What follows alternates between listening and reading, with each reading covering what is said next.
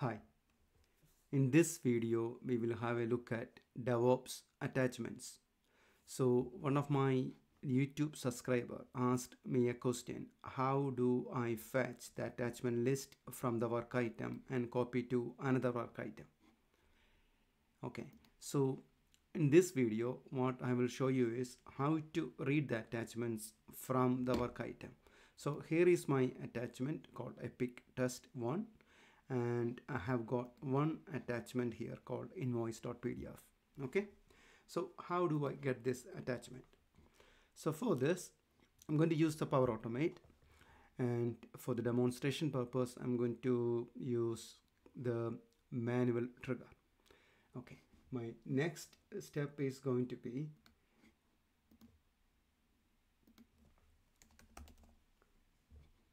the Azure DevOps action step. Okay, and if you look the attachments, there is nothing there actually. So what we need to use here is we need to use send an HTTP request to Azure DevOps. Okay, so by default I got the connection, I got my connectivity, the authentication connection to the Azure DevOps. So that's connected.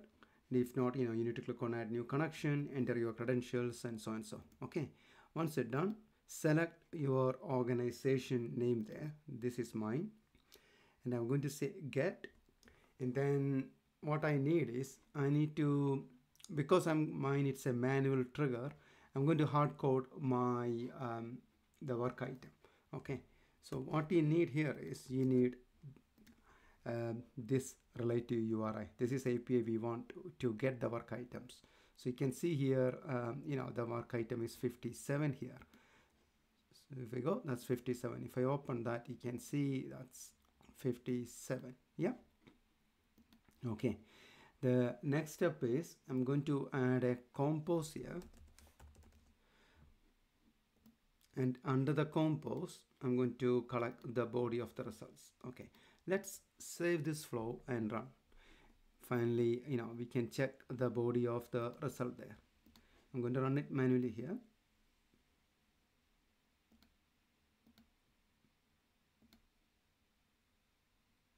Right. Okay, let's inspect the compose. So if I click on the show row output, the input and the output is same for compose. There's no difference. So here I can see got a lot of things here. What I'm interested here is my attachment. Here we go. I can see the invoice.pdf there, and there is an ID here. So this is not the ID we want to retrieve it. And the actual URL to download is this is the the attachment URI we want. See that? So you can see the last A1, this GUID. This is the GUID for getting the attachment. So how do I get that?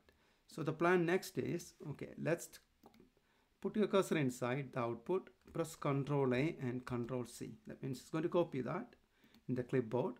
Then the new step, I'm going to add a parse JSON step.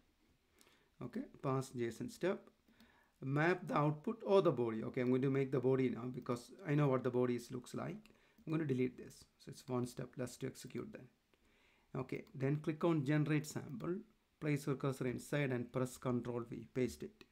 Okay, that's done. So that's straightforward. Once it's done, then I'm going to add the compose here again, adding a compose. Yeah. Then what I am interested here is, the URL. We probably seen the URL there earlier. I can show you that here. So under that here,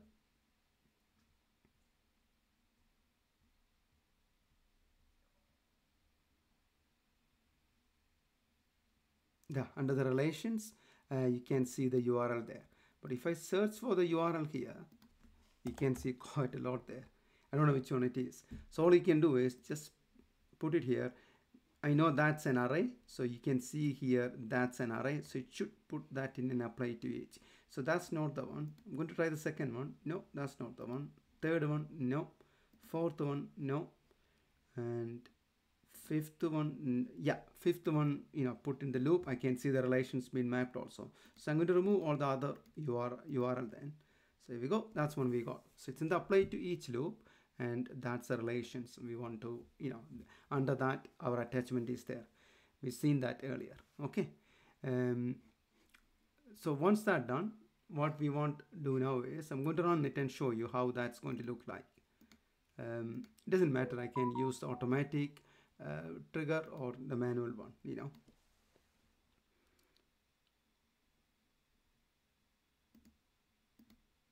Right.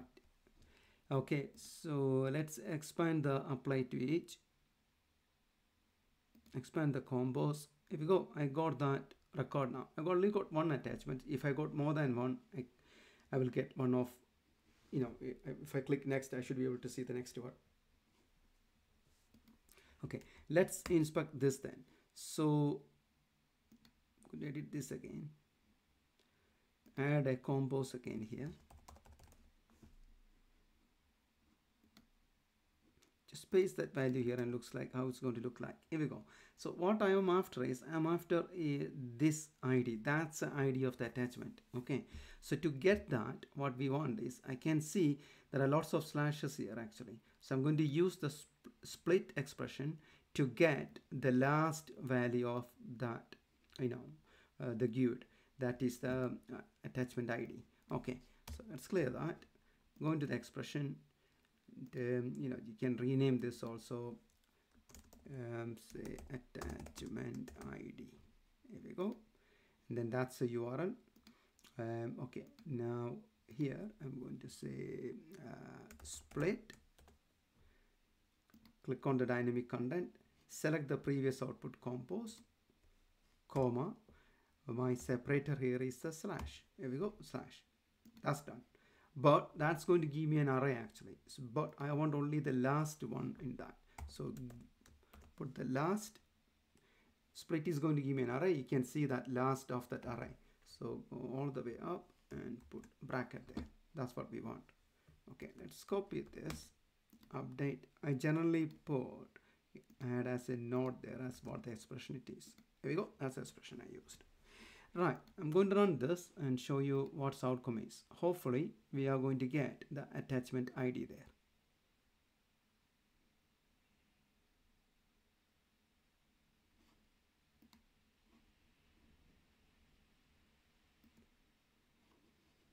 Right, let's have a look. There we go, that's the keyword we got. Okay, now the next step is I'm going to execute another HTTP action step. So Azure DevOps,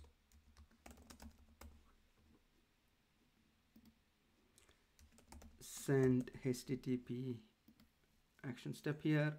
Okay, so what we want to do here is again select the organization name here, then the get, and what we want is we want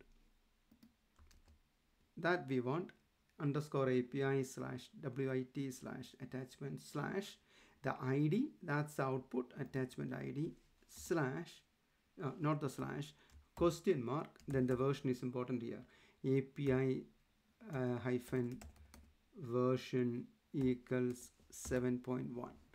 Okay, let's collect that output in a compose. So I'm going to add another compose here. Okay, here we go, and I could say something like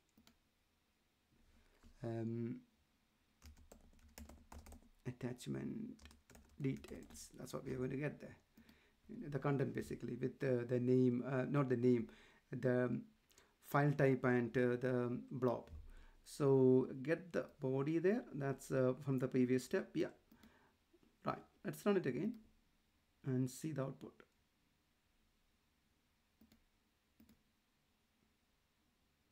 Okay, so let's check the attachment details. Here we go, content type, and I got the content.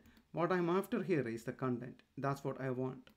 So let's edit this again, and what we want to do here is we want to get we know that's the content here. So how do I get the content? So if I add another compose here, rename,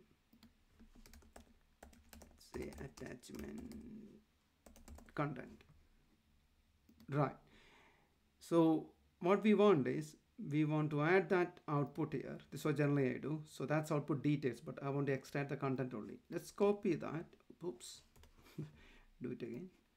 Highlight it and copy that again. Clear that. Go to the expression, paste it. Remove all the @ signs and the brackets and all. Here we go. That's what we want. Output of, or you can type it like this, outputs of the previous step. But remember to put an underscore here because I got attachment space there. If you got the space there and if you're referring that under the expression, you need to put that as underscore. Okay.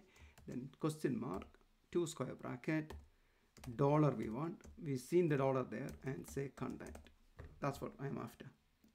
Okay. Hopefully this time I will get only the content of that PDF file.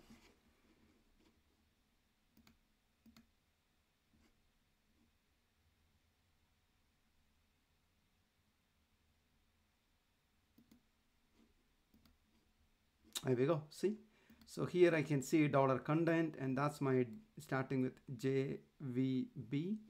There we go. That's the content. Right. Now we want to collect the name also, don't you? So the name coming from, again, there is a name there inside that relations array. So add another compose. Always put some meaningful names. So rename this to attachment name. Okay, and search for the name. That's it. So you can see that the name should be here somewhere here. That's the name. There we go. That's attributes question mark name it is. Yeah, that's what that is. Yeah. So we got that there, because that's coming from this past JSON, the name also. Yeah. So we got that. Sorry, that's coming from the relations attributes name it is. Yeah. Okay. So the next thing is, suppose I want to send this an email or create a file in SharePoint. Yeah. I know, you know, my subscriber asked me, how do I get the item and copy to another work item? So if you look this video, you know, you can see how I create that attachment. So I'm not going to go through it again because I've shown you here how do I get the content and the name. So in this instance, I'm going to show you how to send this an email. So send an email step, action step I'm going to use. Okay, send an email, and I'm going to send it to myself here. Okay, and say file attachments from DEVOPS. There we go. Please see attachment. Oops, I can't spell it. Right. Okay, now here the attachment name. Okay, so the attachment name, here we go. That's attachment name.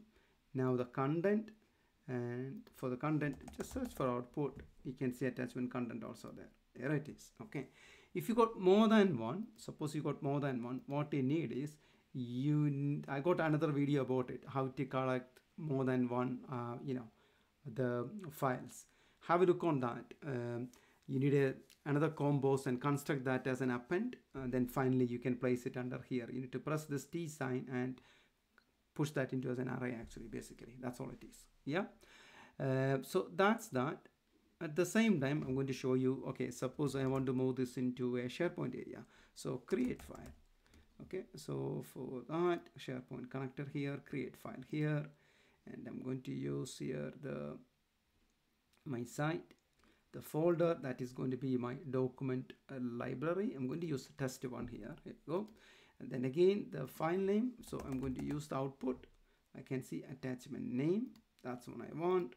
Then for the content, again use the output, and then you can see attachment content. That's what I want. Okay, right, save this flow and run it again. Right, hopefully I should get an email, and also under my test1 under SharePoint, it should create that file also. Okay, meantime, I'm going to log on to my SharePoint site called test1. Okay, here it is.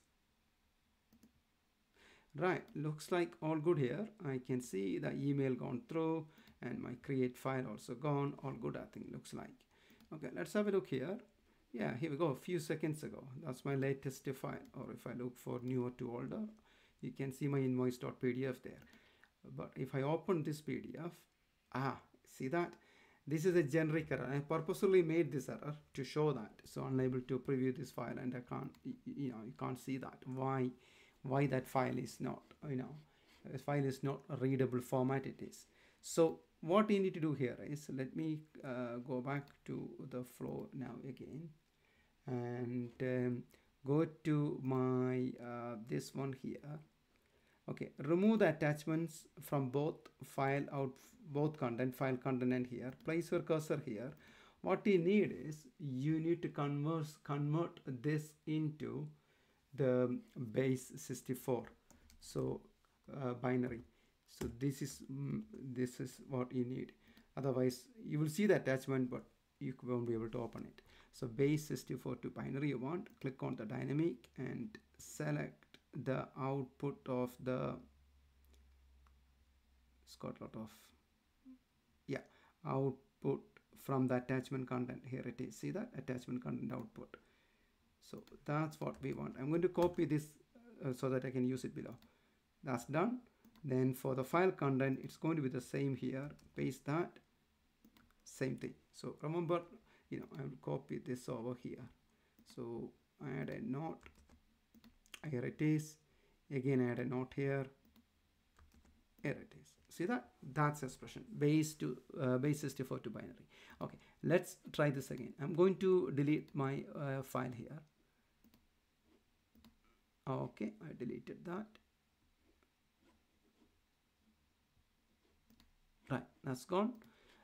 Right, run it again. Hopefully it should be good this time.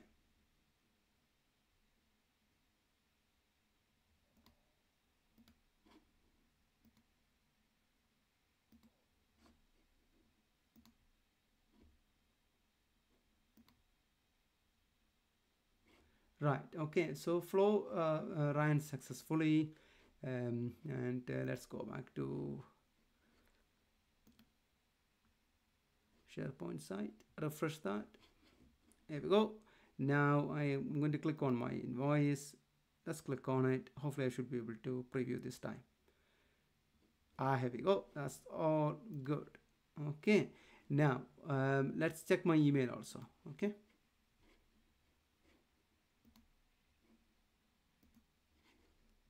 Right, okay, here it is. That's my email arrived, and you can see file attachments from DEVOPS.